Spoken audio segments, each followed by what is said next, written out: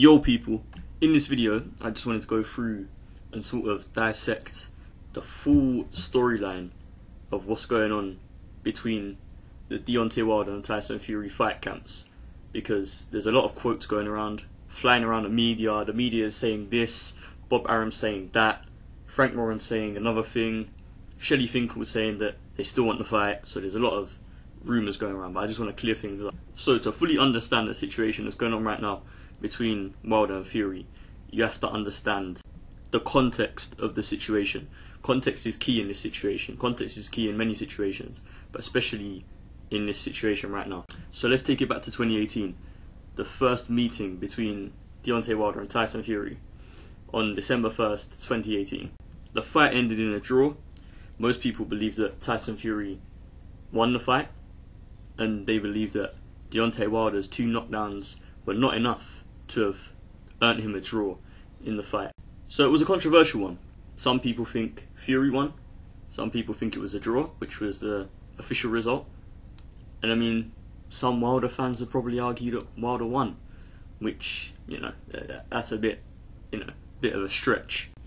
In boxing, a draw always has to lead to a rematch, although it wasn't an immediate rematch. Tyson Fury decided to sign a big £100 million deal with ESPN, and this led him down the path of facing Tom Schwartz and then Otto Wallin in between his rematch with Deontay Wilder. And Deontay Wilder, obviously because of this, was forced to have fights in between the rematch and the first fight as well. So he fought Dominic Breazeale and he fought Luis Ortiz in what was itself a rematch. The first of Deontay Wilder's 2 intermediary fights was against Dominic Breazeale at the Barclays Center in New York, where he scored a brutal, devastating first round knockout over Dominic Breazeale. The fight actually took place 2 weeks to the date that Anthony Joshua would make his American debut against Andy Ruiz Jr. at MSG, where he famously got stopped by Ruiz. 2 weeks after Anthony Joshua got stopped by Andy Ruiz Jr. at MSG, and 4 weeks, a whole month, after Deontay Wilder KO'd Dominic Breazeale at the Barclays Center in New York, Tyson Fury made his ESPN debut, his top-ranked debut, against fringe contender Tom Schwartz, winning by second round TKO in Las Vegas. Fury then took on fringe contender Otto Wallin a few months later and got in some serious trouble in the fight.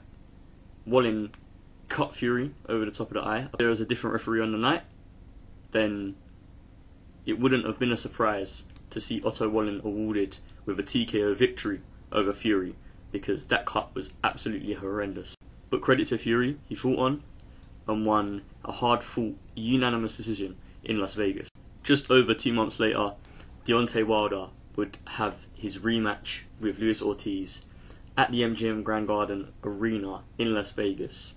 And this was probably, out of the 4 fights that happened in between Wilder Fury 1 and Wilder Fury 2, this is probably the best quality fight in terms of the opponent. The opponent was Luis Ortiz. Luis Ortiz is, or was at the time, definitely a top 10 heavyweight.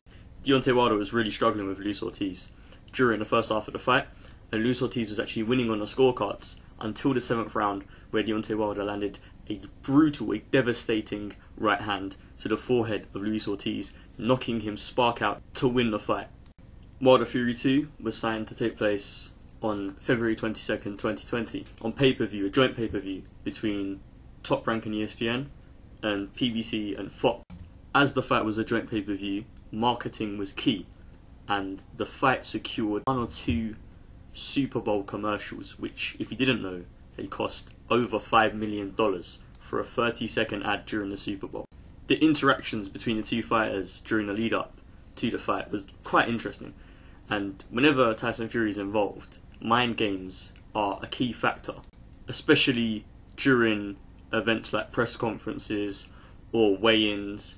Tyson Fury uses his psychological skills to undermine his opponent. Fury claims that he was going to knock Wilder out in the 2nd round, and he said it to Wilder's face, but at the time it seemed ridiculous. However, Tyson Fury stuck to his word, and Tyson Fury did TKO Deontay Wilder After knocking Wilder down multiple times in multiple different rounds, Fury ended the fight in the 7th round by TKO. After the fight ended and Tyson Fury became the new WBC World Heavyweight Champion, along with the Ring Magazine Heavyweight Champion, it was made clear by Wilder's team, by Fury's team, that there was a rematch clause in the contract and that the rematch would happen soon enough, in the summer of 2020, possibly.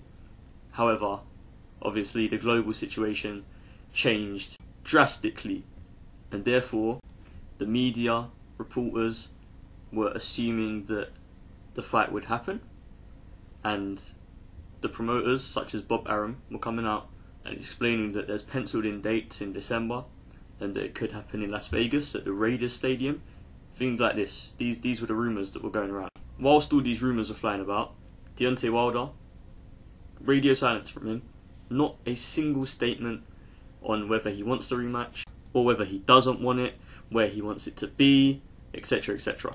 And now, present day, only a week ago, the British media particularly are printing stories saying that the rematch clause in the contract has expired and that Fury is now going to move on and fight in the UK in December.